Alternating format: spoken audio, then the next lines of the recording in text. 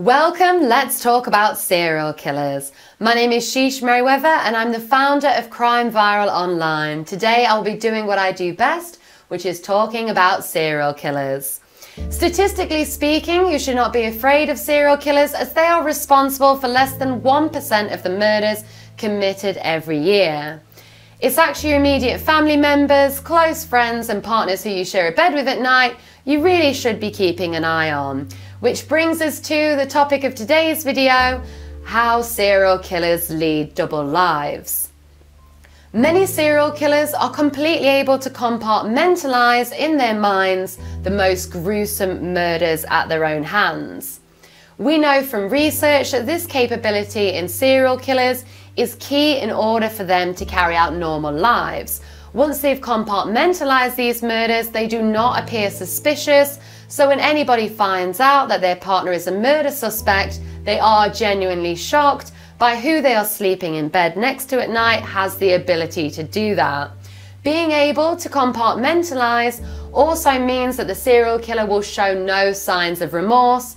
The murder itself is finished, the equivalent of you and I writing it down on a piece of paper, scrumpling it up and throwing it in the bin. They don't sit there in the dinner table at night thinking, where did it all go wrong? What have I done?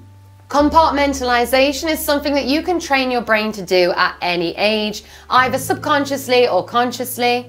For future serial killers, this often begins in adolescence, when they first start to feel those hormonal urges.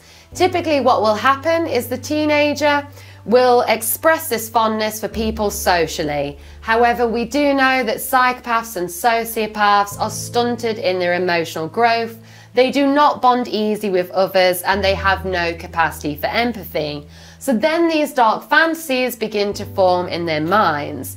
They typically have themes of dominance, revenge, molestation and control.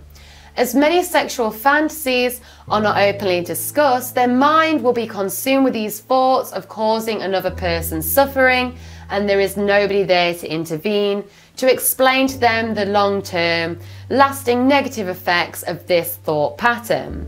Robert K. Ressler, in his book, Whoever Fights Monsters, revealed that these fantasies in serial killers' minds is one of the most difficult topics for them to openly discuss.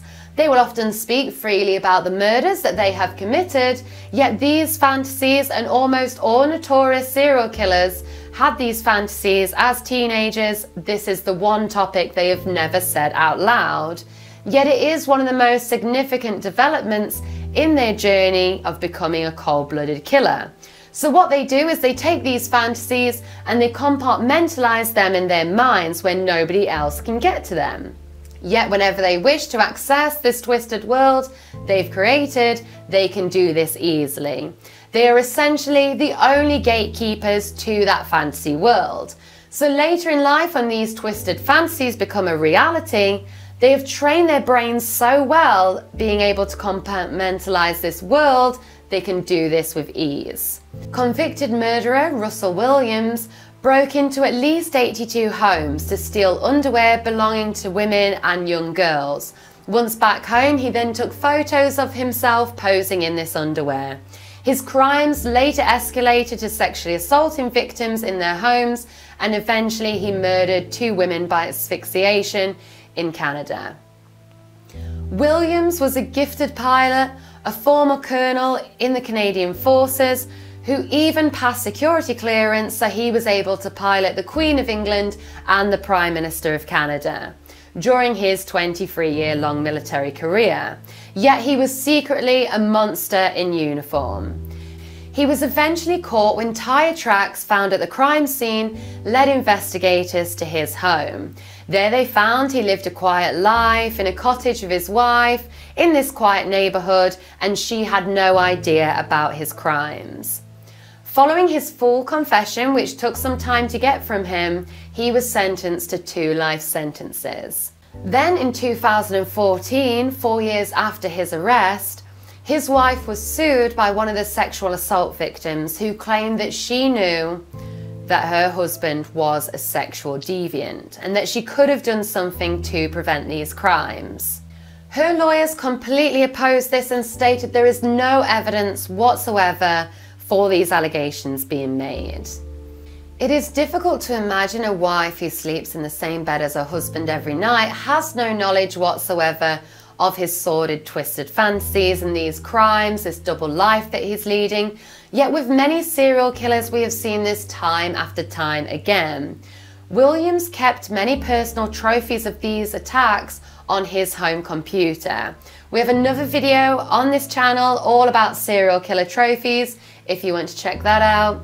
Williams's photo collection of his own, these were crime scene photos and videos of the attacks. Investigators later revealed that these were hidden in a complex system of subfolders on his computer. He also told his wife that he was out walking late at night to ease the pain of his sore back. Two other sinister serial killers who had wives that had no idea about their twisted crimes. Russian serial killer Mikhail Popko, also known as the Werewolf, he used axes, knives, screwdrivers to murder 22 women. He even beheaded one of his victims and ate her heart after carving this out of her chest. His wife of 28 years told the court that she had always felt safe with her husband. And serial killer Jerome Brudos, also known as the shoe fetish slayer, he kept the feet of his victims in a freezer at his home in the garage. He told his wife whilst he was working in the garage she was not to interrupt him, and he set up an intercom system so she could speak to him if she needed to. So you might ask, why would a serial killer bother getting married in the first place when they have all this sneaking around to do? Would it not be more convenient for them just to live entirely alone? Often serial killers who have no capacity for empathy or remorse may become attracted to the concept of marriage because it offers crucial emotional stability. They are living a violent, risky life by continuing these horrendous crimes, so returning home to a familiar place where they can play the role of the doting husband, often that leads to a downtime period where they're not in a killing phase that we refer to as the in control self. Between 1974 and 1991, before he was caught, serial killer Dennis Rader haunted the community of Wichita, Kansas. He tortured and murdered 10 people, including 2 children. He himself, a former Boy Scout leader, he was leading this double life. He was also a bylaw officer and an elder in his church. His wife and 2 children were completely unaware of his crimes. During his horrific killing spree, he sent letters to the media with details of his crimes, and he even signed the letters BTK, which stands for his murderous method of bind, torture and kill.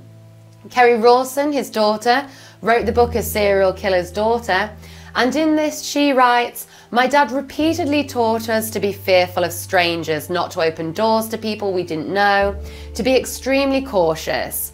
When I was younger, he worked as a security alarm installer, and I always figured that was where he picked up this paranoia." Rader himself never had a home alarm installed. Instead, he just kept the security stickers on the windows, and he also taped around the doors in his house. He said that this would be enough to deter the bad guys into breaking into the house. Also, whilst they were on holiday together as a family, he would regularly use passwords to come in and out of the rooms. Even though he was actually the only one entering and leaving the room, his paranoia was extreme.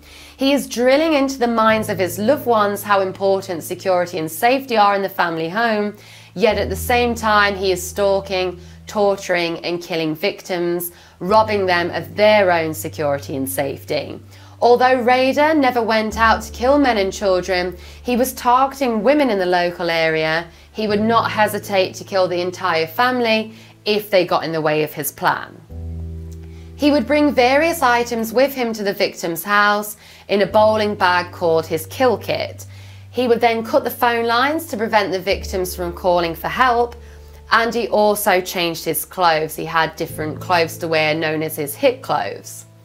Rader also kept a knife and a gun used to threaten the victim to gain control, and then he would either strangle the victim to death or suffocate them with a plastic bag.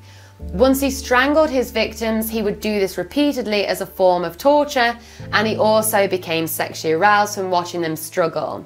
He is another serial killer who is known for taking personal items belonging to the victims. As souvenirs, he kept underwear, driver's license, pictures. He also took photos of himself wearing the clothing of his victims and also this creepy face mask. This twisted collection of Polaroids was kept in a box under the floorboards at his home. Rader said that if his wife would have come across this box, she would be looking at the motherlode of evidence for his crimes. So I'm not saying it's ever okay to go through your partner's personal belongings. I'm just saying on this occasion, if she would have looked through this, many lives could have been inevitably saved. Rader was captured in 2005 and he later confessed that he was stalking an 11th victim, a young woman in the neighbourhood, but he was caught before he managed to take another innocent life. So hopefully you have learned something new here today. The facts are, it is very unlikely that your partners are serial killers, but it's not impossible. Thank you for watching this video, guys. We'll be back next week with even more video content. Feel free to like, subscribe, comment below with any suggestions that you have for future videos.